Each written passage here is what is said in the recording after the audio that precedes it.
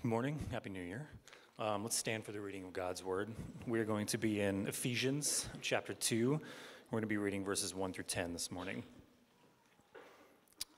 And you were dead in your trespasses and sins, in which you once walked, following the course of this world, following the prince of the power of the air, the spirit that is now at work in the sons of disobedience, among whom we all once lived in the passions of our flesh, carrying out the desires of the body and the mind, and were by nature children of wrath, like the rest of mankind. But God, being rich in mercy, because of the great love with which he loved us, even when we were dead in our trespasses, made us alive together with Christ. By grace you have been saved, and raised us up with him, and seated us with him in the heavenly places in Christ Jesus, so that in the coming ages he might show the immeasurable riches of his grace and kindness towards us in Christ Jesus. For by grace you have been saved through faith, and this is not your own doing. It is the gift of God, not a result of works, so that no one may boast. For we are his workmanship, created in Christ Jesus for good works, which God prepared beforehand that we should walk in them. This is the word of our Lord.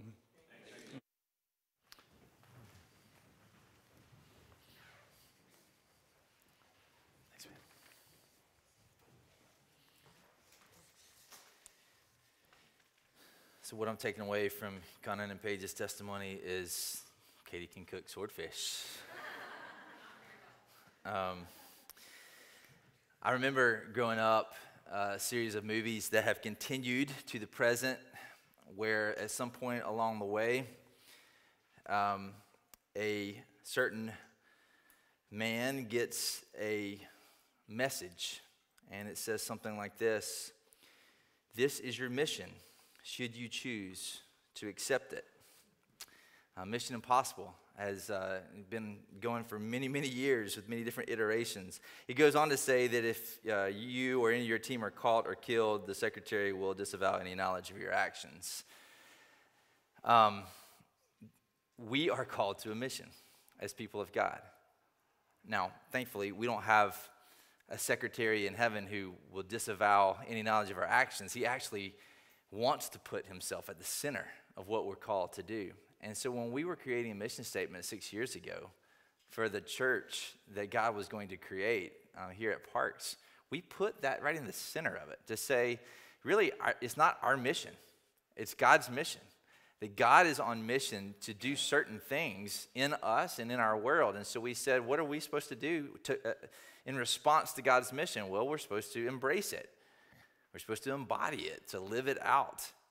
And then we're supposed to extend it to others. And so that's what we're going to talk about these next few weeks, is this sense of what God's up to and how we respond to it. Today, looking at embracing, knowing and owning God's mission in Jesus for you personally, for me personally. The hope is that if we understand this, we'll see Jesus is more and more precious to me, that I am more desperately in need of him.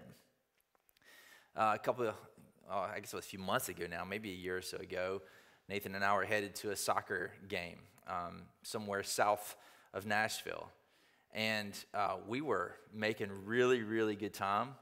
We were headed down the road, and about halfway there, something triggered something in my mind to think, did I put that address in the right way, the right address in? And sure enough, we checked it, and I had put the wrong address in the GPS. And we'd been going for quite some time. We were making really good time. I was driving really confidently, all in the wrong direction. And so it was every minute was getting more and more further from where I wanted to be, even though I was confident and I was making good time. What Ephesians 2 tells us as we come to it this morning is that is the state of everybody in the world unless God intervenes. That since Genesis 3, since we as our best and most perfect human representatives rebelled against God on our behalf, the whole of humanity has been driving. We've been making really good time. And we've been confidently going in the wrong direction, getting further and further from God. And so when we come to Ephesians 2, that's what it says. It says, you were dead in the trespasses and sins in which you once walked, following the course of this world, following the prince of the power of the air, the spirit that's now at work in the sons of disobedience, among whom we all once lived in the passions of our flesh, carrying out the desires of the body and the mind, by nature, children of wrath, like everybody else, like the rest of mankind. It tells us there's three things. We were dead, we were enslaved, we were condemned. And it unpacks each one of those. It says you were dead in what? In trespasses and sins. A trespass is just crossing a boundary that you're not supposed to cross. That's why you see signs up on farms. No trespassing allowed. Don't cross this boundary or you're going to be on the wrong property and there will be consequences. So it talks about sins of commission, things that we've done that we're not supposed to do, that are the wrong way or leading us in the wrong direction, and sins, which sins is the other side of that. It's falling short of a standard that you were supposed to live up to, that you were designed for, that you were made for. Sins of omission, not just committing something, crossing a boundary, but not living up to, not doing what God has for us and called to us. And that has ended in us being in a spiritually dead state. Not sick. Many of us have gotten sick this season. We know what it's like to be sick. And at times we may have said, am I going to die from this, whatever the sickness is? Sometimes you feel like it. But there's a difference between being sick and dead. And the Bible says you're not just sick. It's not that you're just ill with this disease of sin. You are dead. You are unable to do anything about it.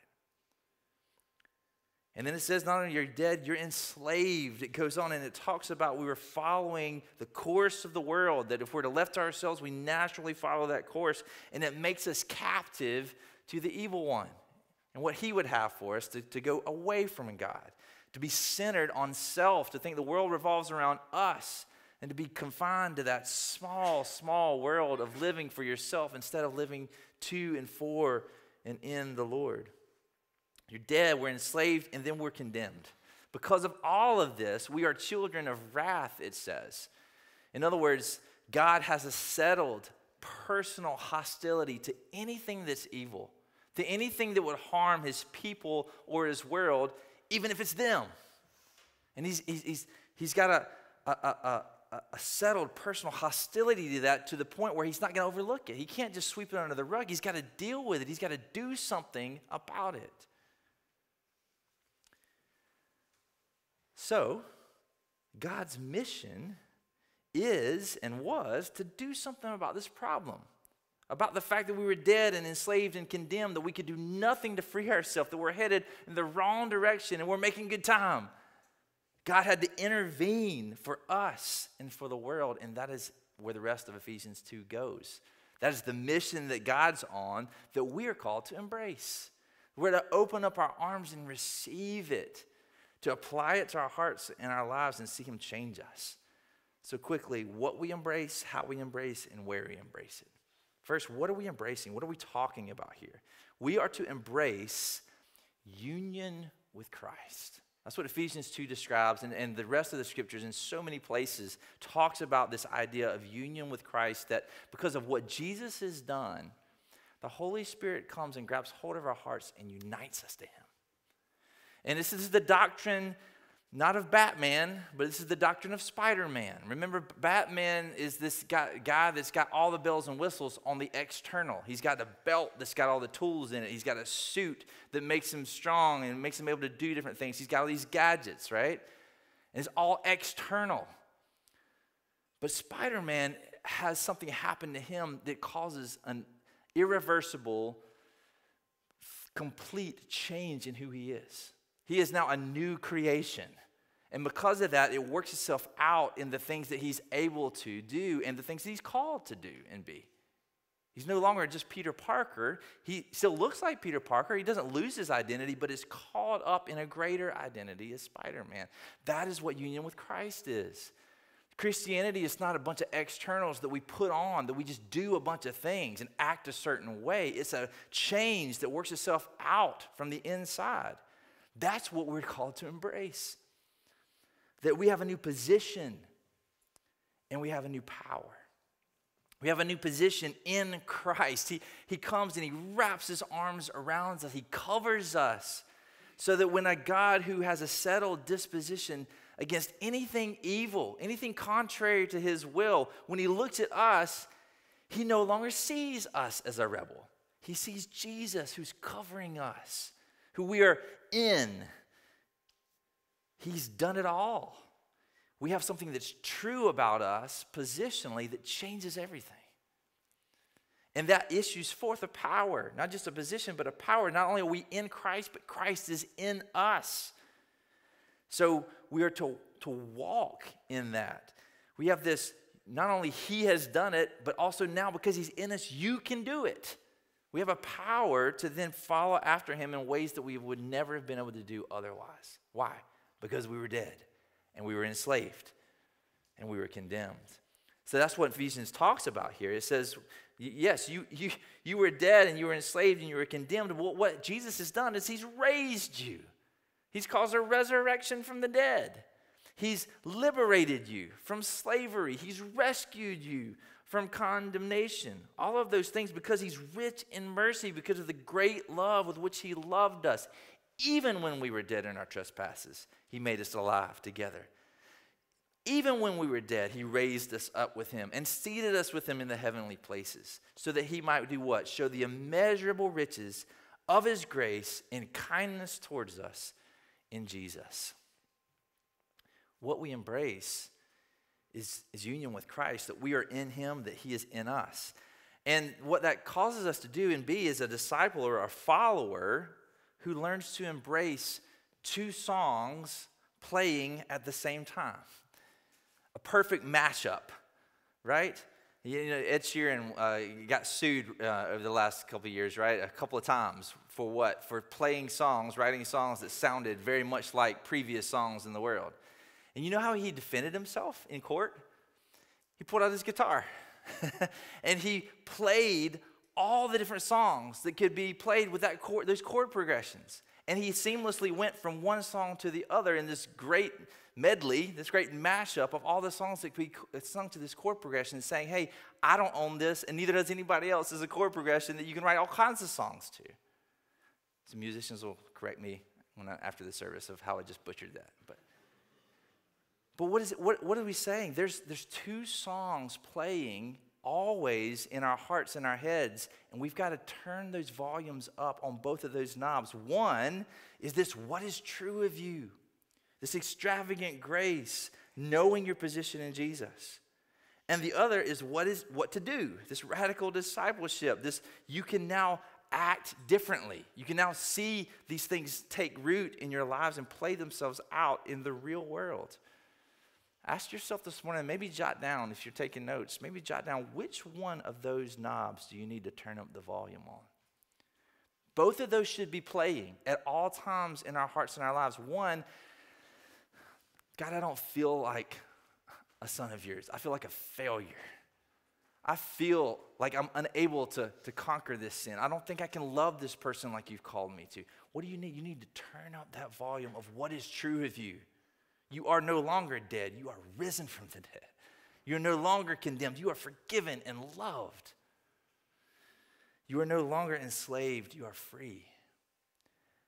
And then now, not just true of that, but now it moves me to do something about it, to engage, and to step out. Maybe I need to turn up the knob. Maybe I've been sitting back, basking in what's true of me, but not actually doing anything about it, carrying it with me into any of the areas of my life. Maybe we need to turn that side of the knob up. Secondly, not just what we embrace, but we see how we embrace. And it's hinted at here, it's shouted at in other parts of Scripture, that we embrace through what we call the means of grace. Scripture, prayer, sacraments, community.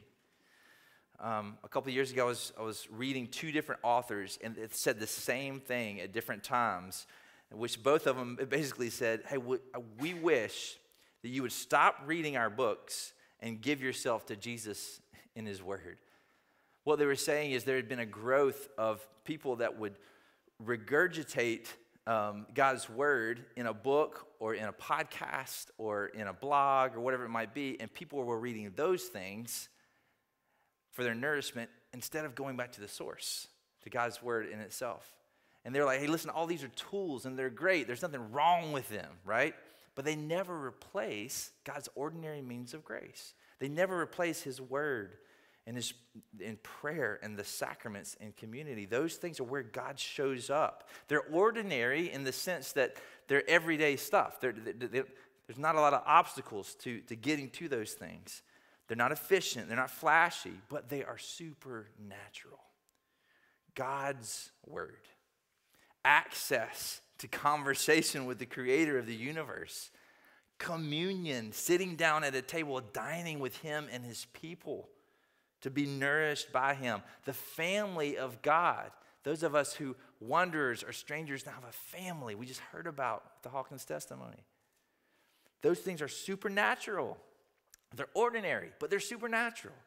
And they're how we embrace God. It's where God has said, if you go there, I will show up. That is where the living water flows. If you're thirsty, go drink.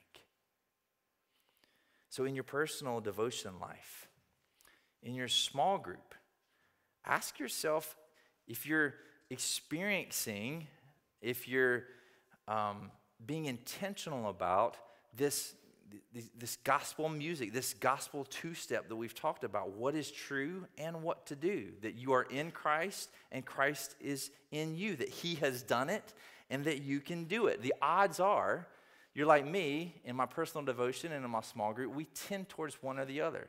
We tend to focus on either, I got to do all these things, and we forget about what God has done and the power that comes from him and the dependence and the desperation that we have to depend on him. Or we talk a lot about the truth of who God is, and we never make the steps to intentionally apply it to our lives in any sort of meaningful way. We just sit there, and because we think we've talked about it, we think we've done something, instead of taking practical, meaningful steps to see it applied to our life. What about you? In your personal devotion life or in your small group, what needs to get more intentional airtime in this new year? What do you need to be more intentionally focused on turning up and participating in? Is it the truth of what God has done?